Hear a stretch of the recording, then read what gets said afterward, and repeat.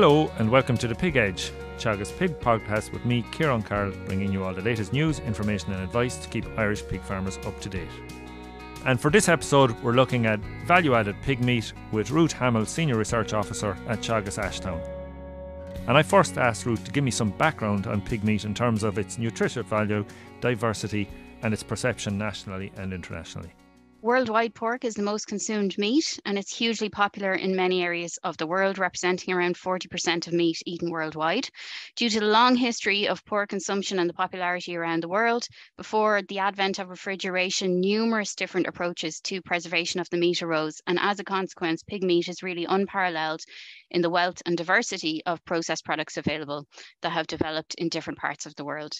It's a very nutritious foodstuff. Not only is it high in protein, but the quality of the protein is very high as well. As an animal protein, it contains all the essential amino acids in the right proportions for us to absorb and utilize. On the whole, pork is quite lean. Some cuts are low fat with minimal fat content in the muscle. So for those seeking lean protein, many pork cuts would be a suitable source. And not only this, but pork is rich in iron and zinc. And for example, iron is held in the form of heme iron.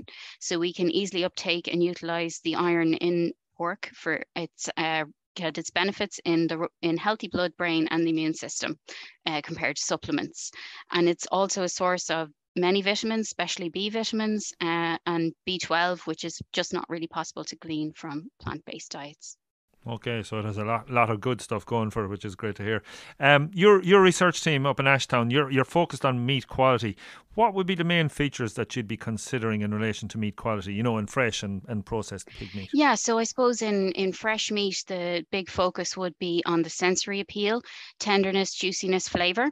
But our team has a wide range of research interests, not only on fresh meat, but also on processed meat product quality, the nutritional value of the product and targeting products to specific consumer groups. I suppose in order to understand and improve meat quality, we're very focused on optimising the conditions of meat processing to deliver desired outcomes in terms of the sensory experience, the sensory perception, but also keeping in mind the requirements from a technological point of view. So we consider quality to encompass important issues at processor level as well, such as minimizing drip losses, improving color, and reducing any defects that might occur. So meat quality, you know, it's influenced by the genetic background of the animal, and some of the factors that influence pig meat quality are also a result of the production regime. So the diet of the pig, for example, would greatly influence the fat content and the fatty acid profile in the pork. So important aspects of quality like colour and tenderness are very much influenced by the processing post-mortem, but also stress in the pre or immediately the peri-mortem period or in life before slaughter can influence the meat quality. So it's important to optimise animal handling to keep the animal stress levels to a minimum, not only for welfare reasons, but also to ensure high meat quality. Okay. And how has the pig evolved and changed over the years in terms of meat quality? In most modern commercial breeds and selection lines, the selection for lean growth has really been the driver for the modern commercial pig. So the breeds are very well muscled, they're fast growing, and they're highly efficient in the production, from the production side and in the meat content. Now there's a growing interest in improvements in quality, and you know, for some commercial lines, we want to try and address the gap that's there in terms of some factors that can contribute to the final sensory experience. For example, a certain minimum level of intramuscular fat content in the muscle adds to flavour and palatability in the meat. Okay. And pig meat, I suppose it's been kind of commodity driven. Are there ways that we can move away from this? Okay, so as I mentioned, pork is the most consumed meat worldwide, though in the past few years, chicken is up and coming and approaching the market share. But the market is huge for pig meat. But we do know from discussions with stakeholders in the pig value chain that there's something of a lack of understanding amongst the public on the value in the diet and also the flexibility of pig meat, both fresh and processed. Okay. And how would this compare with like other meats? You know, would you consider chicken and beef to be commodity type products? Well, there's been a lot of effort put in on the fresh beef side in recent years to differentiate. So processors have made gains in premiumization through consistent focus on quality, really. And with regard to chicken, it has a very specific appeal and it's considered a lean protein, healthy and very flexible. Okay. And if we were to look at that a little bit more detail, what have been the main developments in beef products over the past 10 years or so? Yeah, so I suppose in recent years there has been a transition. So rather than selling live animals or carcasses to wholesale markets, a lot of Irish beef now is being sold in multiple and diverse boneless beef cut portions. So some colleagues in Teagasc have done some studies on the global value chain in this regard, and we also observe it that also extended aging has been a very important feature, and also grass-fed quality has been an important attribute to differentiate and add value. And I would say that producers on the beef side have also been given clear signals to improve on quality with focus on specific breeds that would have higher marbling content, such as Angus and Hereford. So there's a premium paid for those breeds in many cases. And producers are also benefiting from information now on the breeding value for meat quality of the top bull sires through the information coming from research done in Meat Technology Ireland conducted by Teagasc and the Irish Cattle Breeders Federation. So in the future, this is going to bring further benefits to improve eating quality in the beef herd in coming years. Okay, so there's plenty to learn there for the pork or the pig meat side. In terms of the research that's been done in it, what's been done kind of in recent years on beef? So I suppose most of our research in Teagasc is collaborative with the Irish and international universities, and we have a number of active projects with Walsh scholars focused on red meat quality and improvements in processed meats. So we have a lot of funding sources, including European funding, the Department of Agriculture, Food and the Marine, Enterprise Ireland, and other agencies. One example I'll just give you is a large industry-led project for beef and sheep meat called Meat Technology Ireland, which is hosted by Teagasc and is in its second 5-year phase currently. So the first phase had an important emphasis on meat quality, which is continuing in phase 2. A sensory survey was conducted on variability in beef tenderness and revealed that the proportion of tender beef had increased from approximately 80% to 87% in the time frame between 2004 and kind of the current period, due to improvements in consistency of carcass handling and processing, as well as the assessment. And we've also looked at specific carcass interventions to optimize for tenderness. So we've also assessed the impact of a number of interventions on quality and actually explored this through Marie Curie linked projects which were connected with Meat Technology Ireland to understand how this plays out at the muscle tissue level using proteomics approaches. And an important area of work in Meat Technology Ireland was the establishment of a very large sensory quality database by colleagues in the Food Quality and Sensory Science Department, who conducted detailed trained panel assessments of progeny from important industry beef sires. And this database has been used by Teagasc and the Irish Cattle Breeders Federation, along with genomic and genetic information, to develop a meat eating quality breeding index. And this work was conducted through Meat Technology Ireland. There is also an extensive research program on food safety, and researchers took a whole chain approach to look at factors that impact on shelf life of packaged primals in beef and sheep meat. And there was also active program on carcass characterization, which I myself was involved in, and the nutritional value of red meat, and actually looking at opportunities in the circular economy. In the phase 2 of Meat Technology Ireland, there's a growing interest in digitalisation and sustainability are really two major themes of the next phase of Meat Technology Ireland. So we're actually developing research program to enhance the incorporation of digitalization in meat processing to enhance meat management systems, planning, logistics, improve information flow and transparency along the value chain. So this is actually a specific area where pig meat processing internationally is very advanced in terms of the prevalence of automation in processing. And some of the most automated plants in the world are actually pig plants.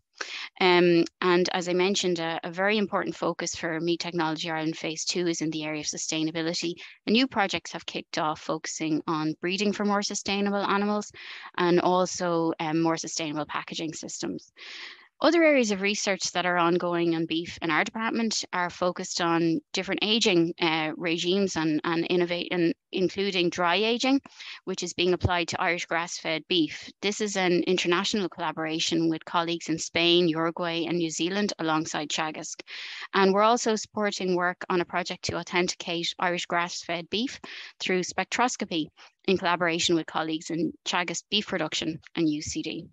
And a very important focus work that I'm not hugely involved in myself, but my colleagues look at the potential to add value and upcycle elements of the carcass that are not consumed as food, the so-called fifth quarter. And our team has been successful in developing new applications for side streams from processing, such as blood, into biodegradable bioplastics, which have great potential to replace fossil fuel-derived plastics.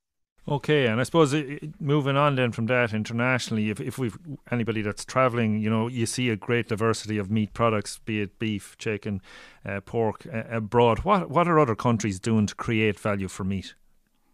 For pig So meat I specifically? suppose, for pig meat, I suppose there would be huge diversity of products, as I mentioned, worldwide. So, in Mediterranean countries such as Spain, Italy, Portugal, there's a lot of traditional, very high value pig meat products. The jamon, serrano, traditional cured products in Spain, jamon iberico, which is also a cured product, but from a unique kind of ancient black pig breed.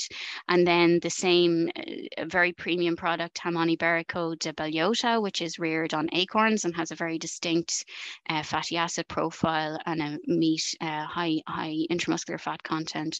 And Central Europe has a very wide range of products as well. Pork is very popular in the diets. In terms of research, in terms of meat products, a lot of researchers are focused on healthier oils, including maybe plant oils in some pig meat products, and providing technological solutions to optimize quality. And we're doing a lot of that as well.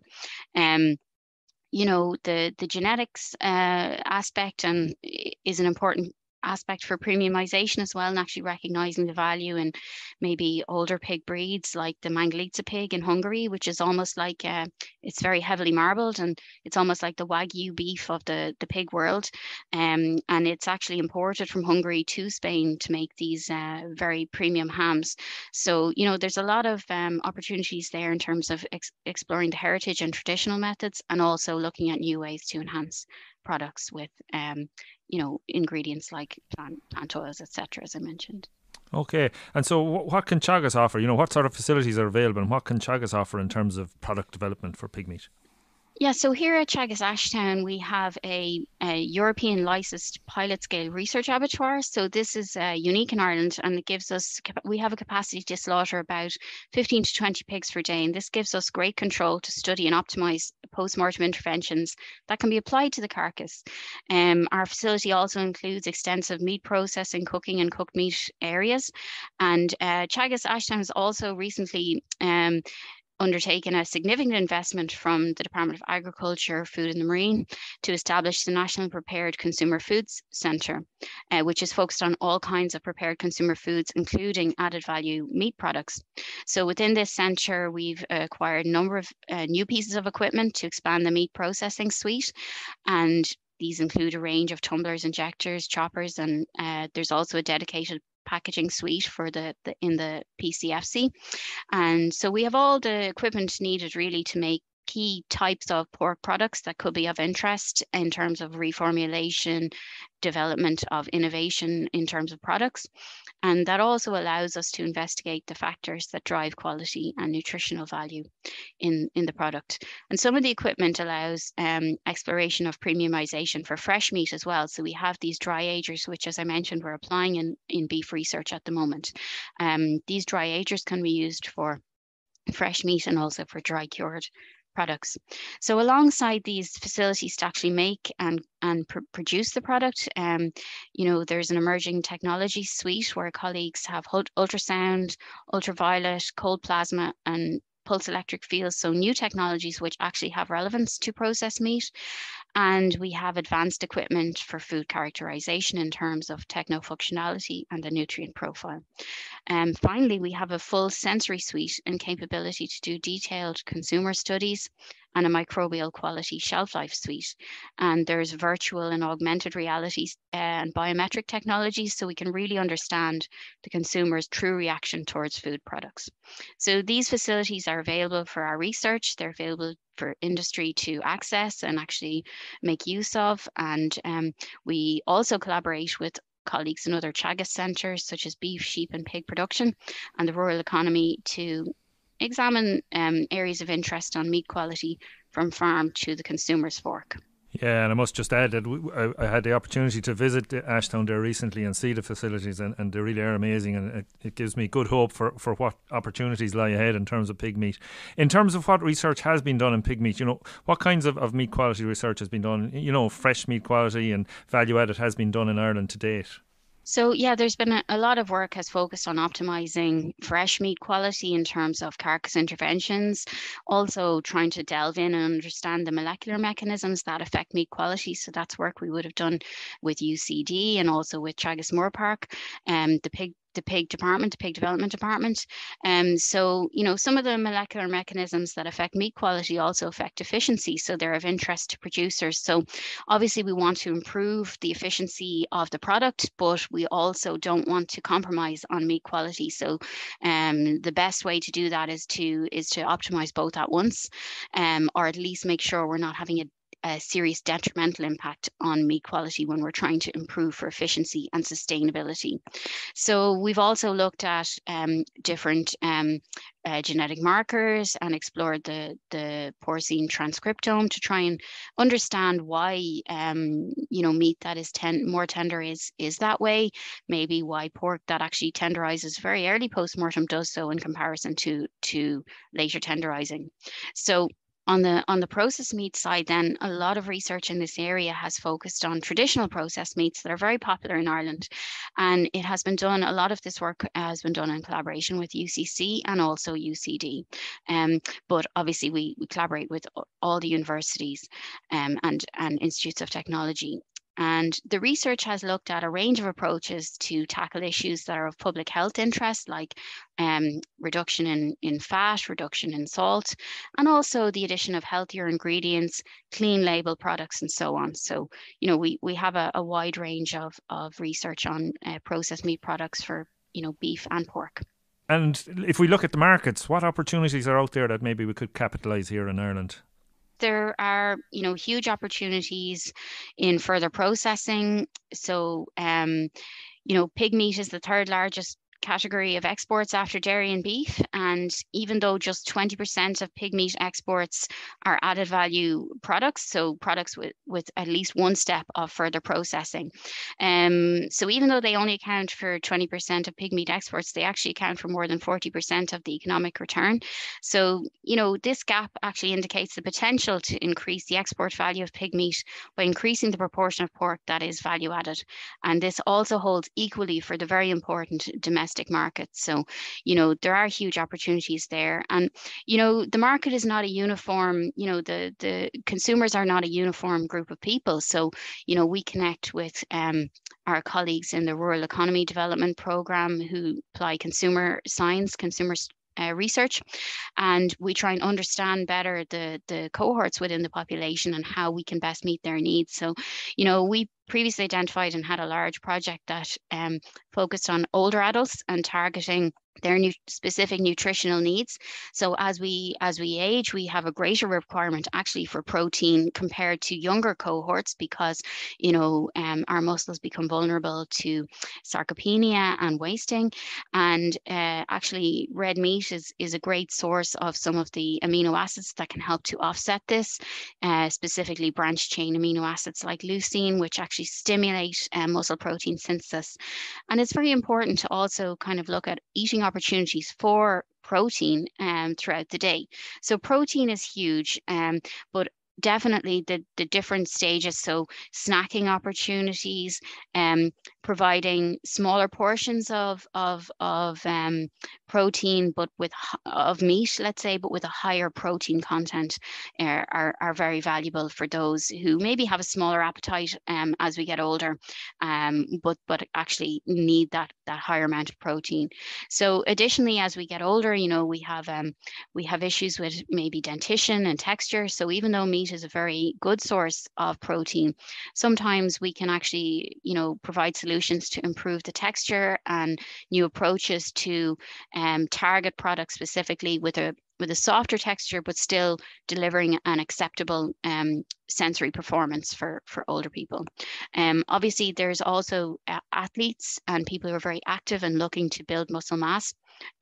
Protein is very important nutrient for those people, and at all life stages, including children as well, growing children. So protein is a huge trend. There is in light of, people's considerations around, organic, antibiotic-free, welfare-friendly production systems. These are, increasingly desired by consumers, and those kind of production systems should be, they should be able to command a premium and add value to products. Efficiency and sustainability of food production is the challenge of our time. So, with pork, more of the carcass is used compared with beef or sheep meat, and the carbon footprint is more favorable maybe than those species. But from a production point of view, sustainability is a huge driver. And consumers are looking at the meat, but not also the diet of the animals and where it's sourced from, and asking themselves, is it sustainable? So Irish pig production has a heavy reliance on imported feed, and there's limited information on local and more sustainable feed ingredients that could represent waste to another industry, example, brewing, fruit processing and so on, but could be suitable for inclusion in pig diets. So a new focus on the circular economy would be beneficial as well in terms of the opportunities for research. So looking to the future, that's where you're going really. So what is needed if we look to the future? So I suppose we need to take a whole chain approach, and we need to increase the programme of activities to focus on diversifying the categories for Irish pig meat, provide information for processors on new product templates using innovative processing, to provide products that are not only understood by target markets, but also desired by those target markets as well. How soon, or can we expect to see pork goujons or pig jerky on the shelves here in Ireland in the near future? Yeah, so, there's definitely a need to explore what's popular for meats such as beef and chicken, which have, a high market share and which have provided solutions that are increasingly popular to consumers seeking protein in recent years. Here in Ireland, convenient breaded products like goujons tend to be made from chicken or fish, whereas in Japan, pork katsu is a very popular dish, which is a breaded, breadcrumbed pork product. And likewise in Central Europe, very desired products, traditional products like schnitzel from Austria. So these are very popular worldwide. So there's absolutely no reason why not pork. And you mentioned jerky and another popular product, biltong, which is relatively new to Ireland, but again, it's proving very popular with consumers who are seeking to build muscle mass, lean muscle mass, active people, athletes. So these products, some of them are traditionally made with beef or game, but they can definitely be applied to pork, and dried meats is definitely a popular upcoming category for the future.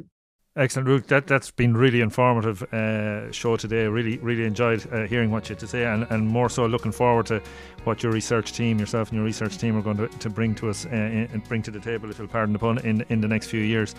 So thanks for joining us today. Really appreciate your time. Thanks, Ruth. Thanks, Ciarán.